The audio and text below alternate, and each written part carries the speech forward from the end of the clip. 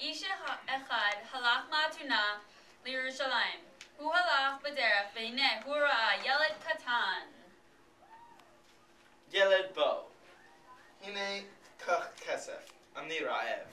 מה אתה רוצה לאכול? אני רוצה לאכול גבינה וביצים. כן, אין בעיה, אני הולך לחנות. הילד הלך לחנות וחזר עם ביצים וגבינה. האיש רצה לדעת אם ילדי ירושלים באמת חכמים כמו שכולם אומרים. אז הוא שאל את הילד שאלה. תגידי לי, חכם ילד, איזו גבינה של איזה שחורה ואיזו גבינה של איז לבנה? הילד חשב וענה לאיש.